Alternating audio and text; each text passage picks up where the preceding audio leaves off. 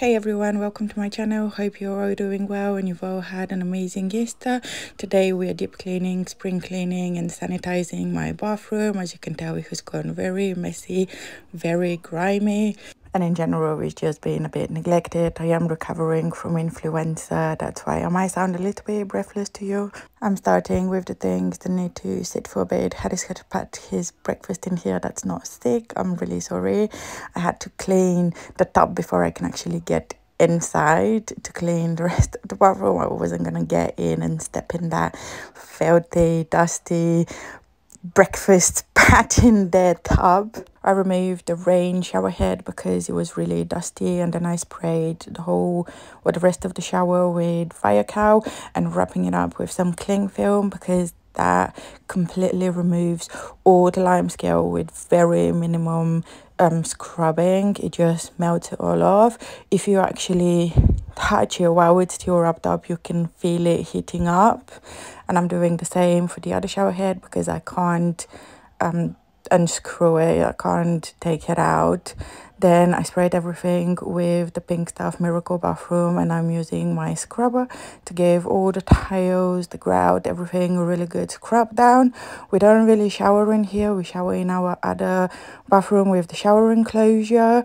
So our tiles and the grout are never really too bad in here. They don't really get moldy with a lot of mold and mildew.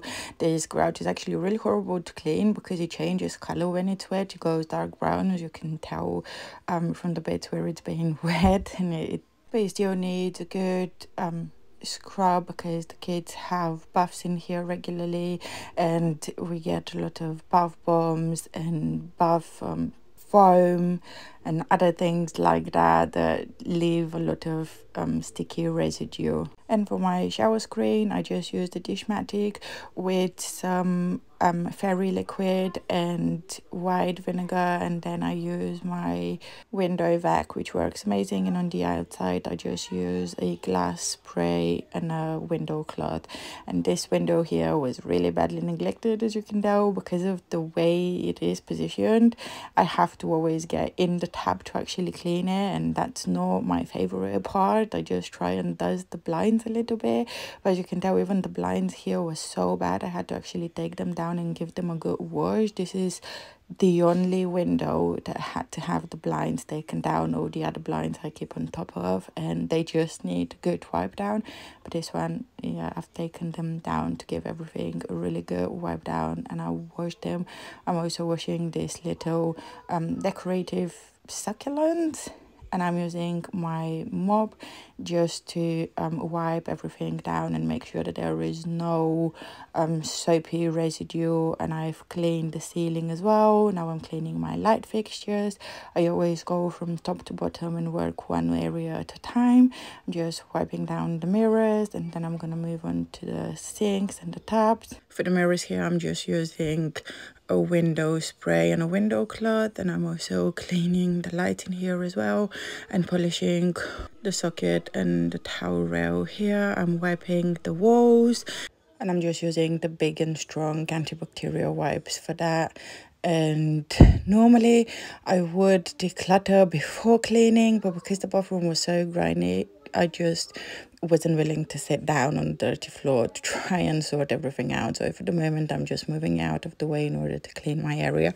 I also have taken the toothbrushes away because I'm going to sanitize them. I do that by putting in a cup a little bit of hot boiling water with a small spoon of soda bicarbonate, and I swish one toothbrush at a time, put it on a kitchen towel to dry, change the water, and repeat the process with all of them. I'm also using the Domestos Power Foam to clean all of the kids' toys, and I remove those metal bits because I realized that they just hold a lot of dirt in there. There is no real purpose for them, so I decided to just bin them. And I'm repeating the same process of spraying via cow and wrapping everything in cling film. I'll let it sit for about 15 minutes. I'm doing both tubs at the same time. This one was so disgusting. It was mainly from the kids' bath slime, whatever it is that they're using. They were playing in here, which I didn't mind at the time because they had fever, and I thought, also a little bit of cool water on their hands is probably good, not realizing how messy that would make the bathroom sinks. And I do want to stress that this is an extra deep clean one because I'm spring cleaning the whole house. I only do this maybe 2-3 times a year. This is not how I clean my bathrooms every week.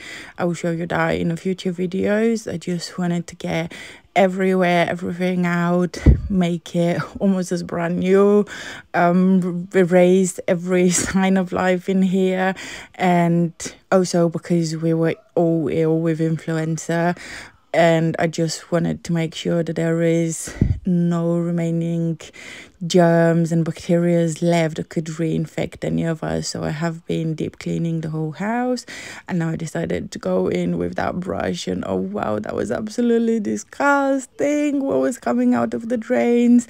I did not expect it. Maybe I need to start going into the drains more often. I didn't know how filthy they are. Look, until it comes to the second sink.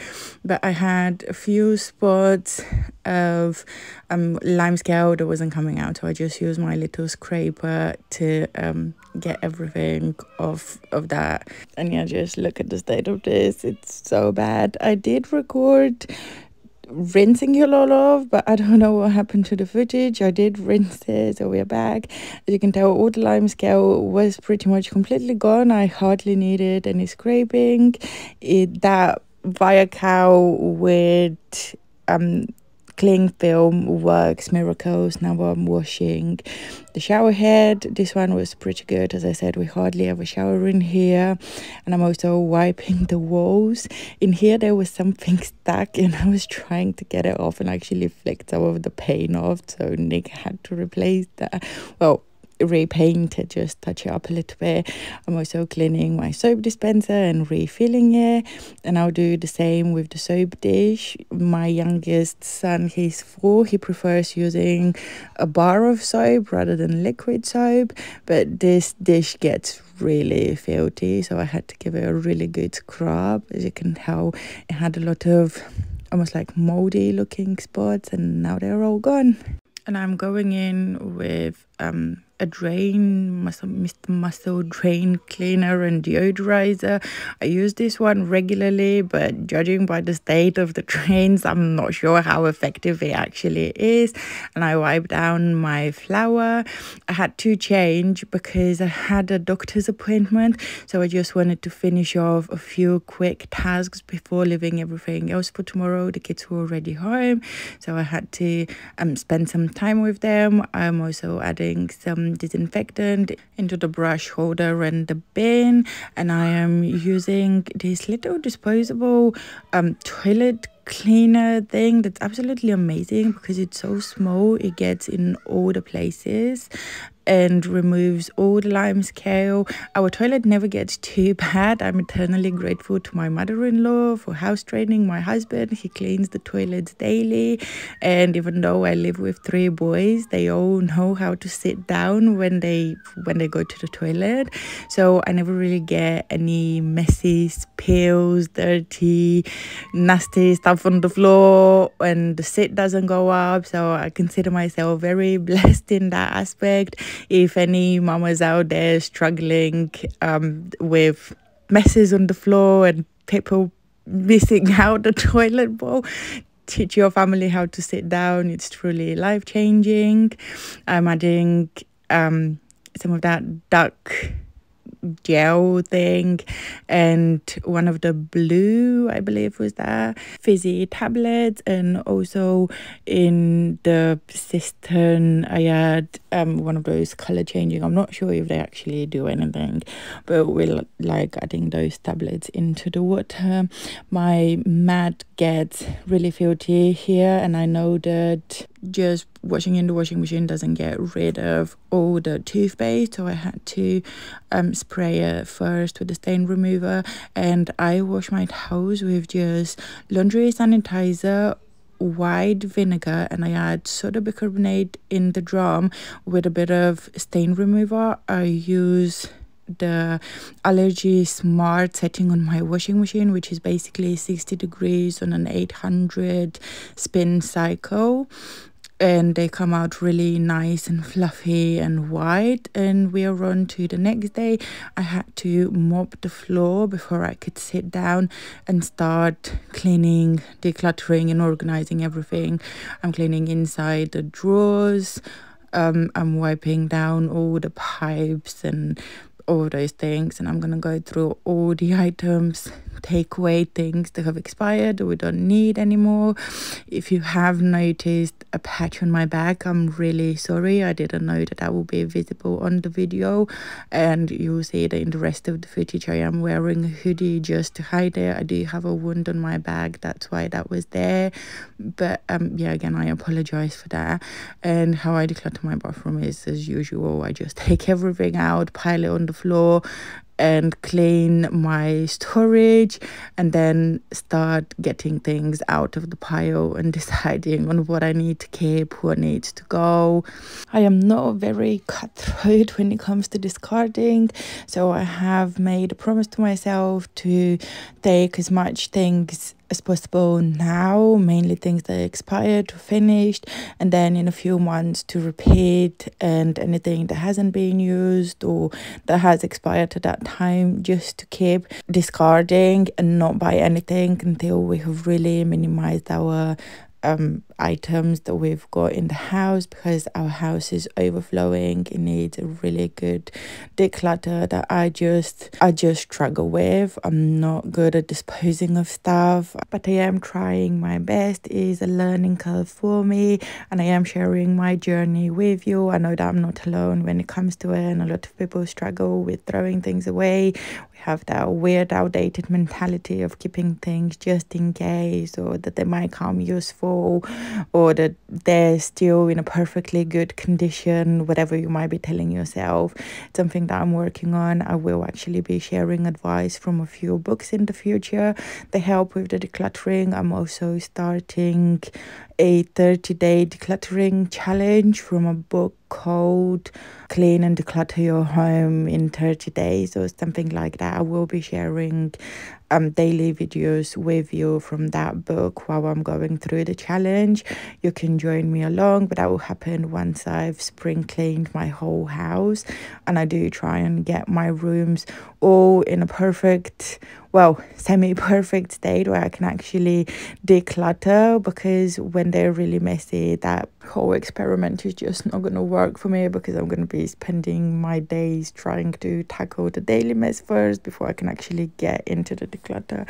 So I'm going one room at a time, trying to get them in a decent enough order where I could do daily maintenance. That book starts with a maintenance, a daily clean, and then a daily declutter section, and it promises that you should be able to get it done all in a 15-20 minutes interval. So I will let you know how that goes in the future.